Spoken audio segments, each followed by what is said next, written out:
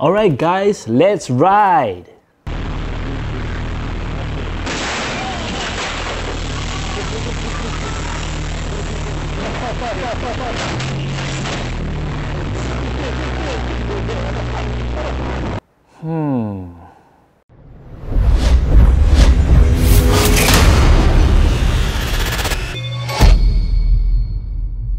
Hi everyone, welcome to Motorgrapher's channel. I'm Sia, and today I'm going to talk more about helmet cameras. So yeah, you guys have been seeing me. I always emphasize on helmet cameras.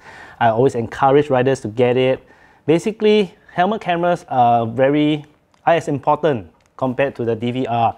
DVR is also important on your bike. It shows front and back. But for helmet cameras, it shows your point of view. So you can actually show that you have checked a blind spot.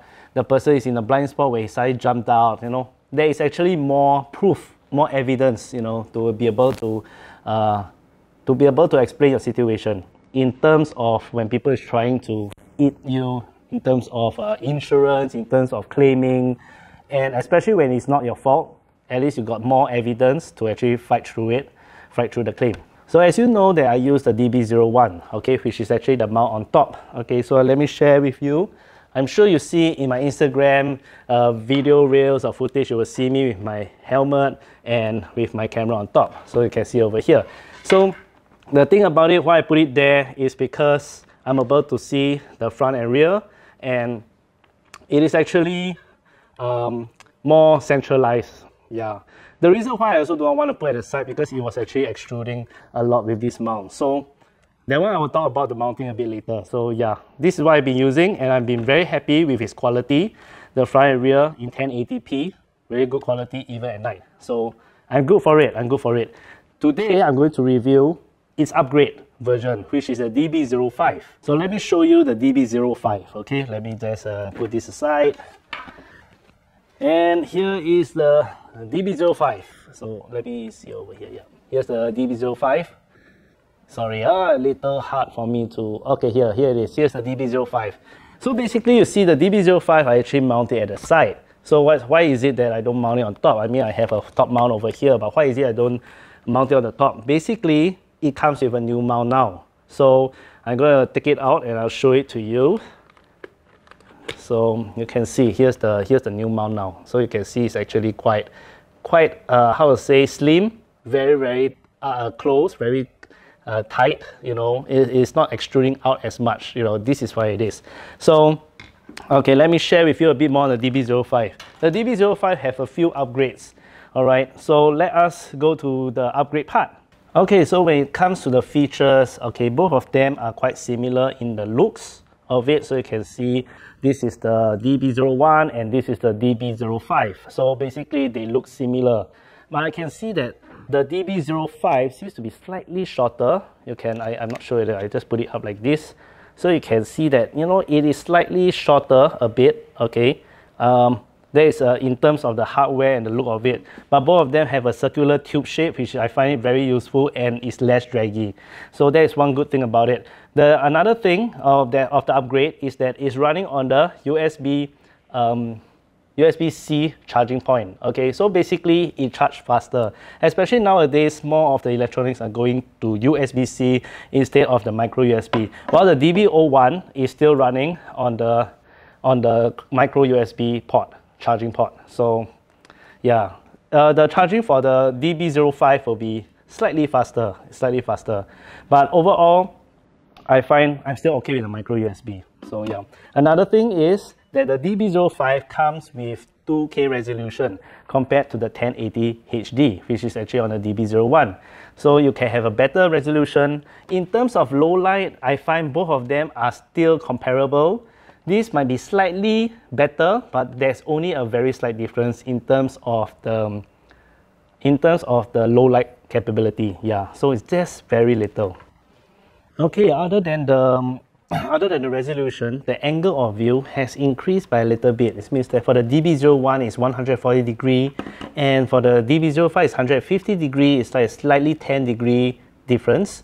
But as you can see that I actually tried and I don't see really much of a difference. I only see that the watermark of the date and the timing is a little smaller for DB-05. But there is only a very slight difference. If you look at the edge of the footage, right at the edge, you will notice that for the DB-05 it's slightly wider a little, just very slight. So basically the angle of view is yeah, just a little, but the resolution of course is way better for DB-05 because in 2K resolution. So I personally would encourage at least whatever helmet cam you actually put on your helmet, it is best that it's at least 1080p, okay? Because if it's like 720p, it's cheaper, but when something happens, remember when something happens, you are down on the ground and the vehicle might have kind of run away or is quite distance away from you. When that happens, well, it kind of like you're unable to even see a number plate. So 1080 at least.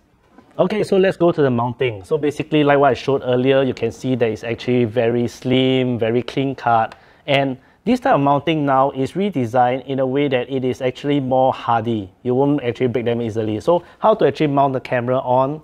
Basically, what you do is that over here, you just loosen the screw and up, just turn it out, open up, and you can actually swap the camera, you know, just like this. So it's actually very clean cut. I really like it in terms of the way you can actually mount and, you know, get your camera. You know, if you want to take out, you want to actually maybe clean it, you want to actually take out the USB, you won't want to take out the mount, you can just turn it out, just put it up, and then you can remove it without even removing it from your helmet. So this is way better.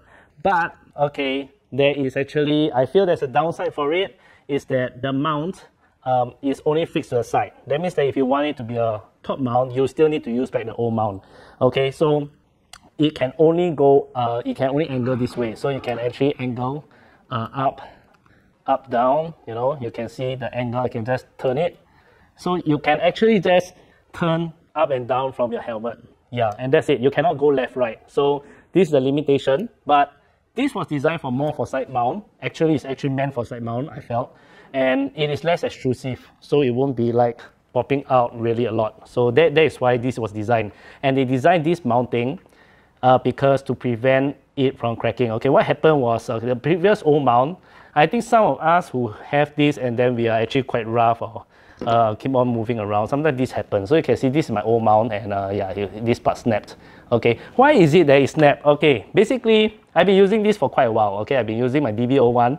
This is the top mount. Okay, this is the top mount. I've been using it for quite a while. The thing is that when you remove the screw, first you need to remove the screw slowly, because I only got this mount, so I need it for my travels. Okay, so over here I just remove it, and then to remove the camera, okay, to remove the camera, what you have to do is that you have to pull open and then slowly push out the camera. So just, you know, expand out a bit. I see whether you can see over here, and then slowly pull out like this. So you actually have to do this, yeah. And then if you are not careful, you will just break it. So yeah, this is one thing that I find is there's a hiccup. I mean, it's not really that good, and hopefully they can come out with this mount later on for the top mount. That means that this one might be just like a GoPro kind of thing. It might be just this,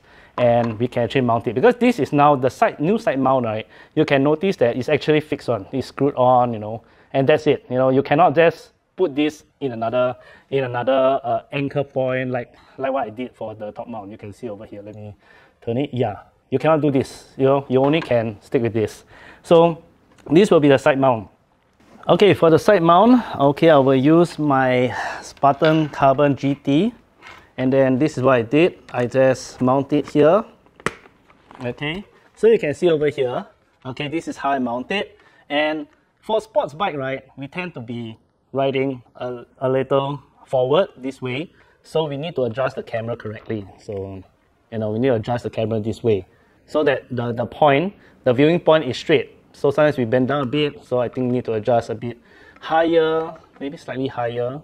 So, you know, when your helmet is flat down, the camera is supposed to be like this, because when you're wearing and you're riding, it will be more aggressive. Well, let's say you are going to ride on a scooter on a street bike, then you will be riding a little upright. You can actually adjust it this way.